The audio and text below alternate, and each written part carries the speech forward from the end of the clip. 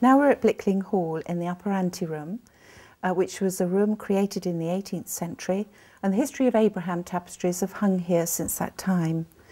The tapestries were woven at the Mortlake factory in West London, which was founded in 1619 and survived for almost a century and closed in 1703. The King James I, was the patron of the workshop, and he invited Flemish weavers to England to set up the workshop because he was paying too much money to import tapestries from abroad, and he thought he could have a cheaper option if he had his own royal manufactory. The designs for these tapestries were taken from cartoons used by the Brussels weavers about a century before, and were purchased by the Mortlake factory in order to produce this series. The borders, however, are different from the original cartoons and were designed by Francis Klein, who was the designer of the Mortlake factory. There are 8 pieces of tapestry in this set, and in the 1960s they required some major repairs. But at that time, unfortunately, a quick and cheap method of conservation was carried out using adhesive.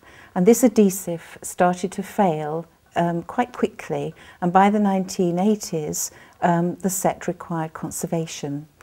There was a group of volunteers who started work at Blickling in 1976, and there was a small workroom here, and they started work in the 1980s on one of the smaller pieces of the set depicting the expulsion of Hagar.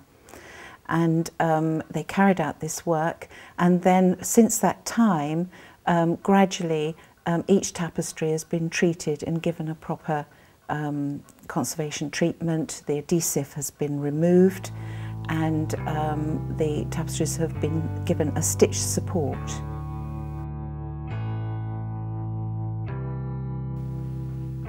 In 2001 there was a major incident at Blickling when a fire hydrant, which was housed in the attics, burst, pouring gallons of water through the ceiling above the upper anteroom and the long gallery next door, and it came down the walls and soaked 2 of the tapestries. Emergency procedures had to be put into play. The tapestries were removed from the wall, but unfortunately mould started to grow, and the 2 tapestries in question had to be dealt with quickly and was sent for proper cleaning. After cleaning, they came back and were given some emergency first aid treatment so that the tapestries could then be rehung. And the type of first aid that we do is using a stitch called laid couching, and you can see an example of this here on the tapestry. This regular rows of couching help to keep the warps in place and prevent stress on the hanging textile and prevent splitting and loss of yarn. And this is now strong enough to hang while it awaits proper full conservation. Full conservation requires more detailed stitching that will last over a much longer period, and we can see an example of that in this tapestry of King Abimelech, where the missing brown wool has been couched in place. Again, this term couching, but this is a different form of couching. It takes the form of a sort of spaced darning stitch, and we can see that clearly in this area here. Okay. At the studio, you saw Rachel undertaking glue removal on the largest piece of tapestry of this set. This particular tapestry here has undergone that treatment and has now been completed, its conservation has been completed. If we look at this area in particular, you'll see that this section, which is now dark brown, was in fact a section that was cut out in the 1960s and repaired with adhesive.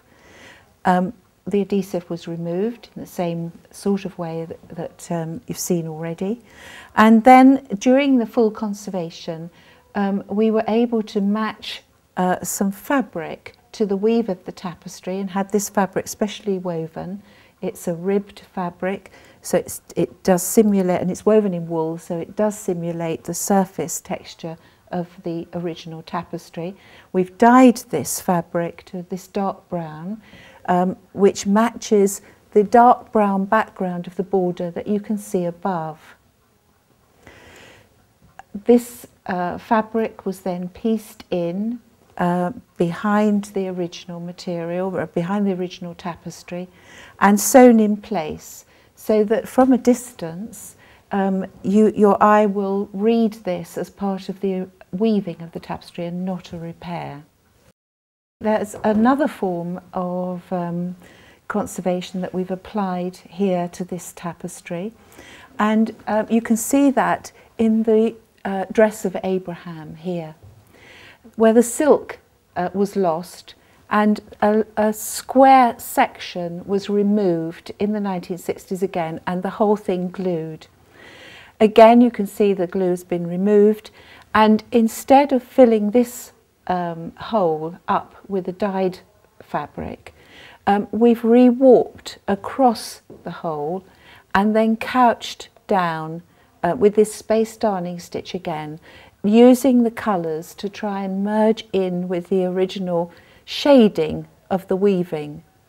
This shading is called hatching, introducing one shade into another. Here we've got the darker blue, and then the lighter blue is in silk, and we've tried to simulate this shading within our stitching.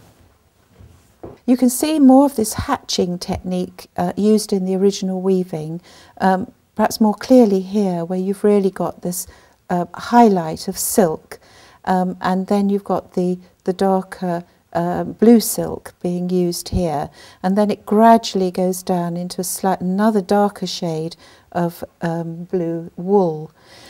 So you get this rather subtle gradations that go on, particularly within the sort of depiction of fabrics in tapestry weaving. Unfortunately, the losses of silk weft, which make up the picture, expose the underlying warp, and you can see that quite clearly in this area where the silk has been lost. And again, our conservation stitching is designed to really try and give an impression of what that original colouring was. And so you can see this space darning in this particular area. We're learning all the time with tapestry conservation and with all textile conservation, and we try out some methods and then we try to modify them and improve on them over time.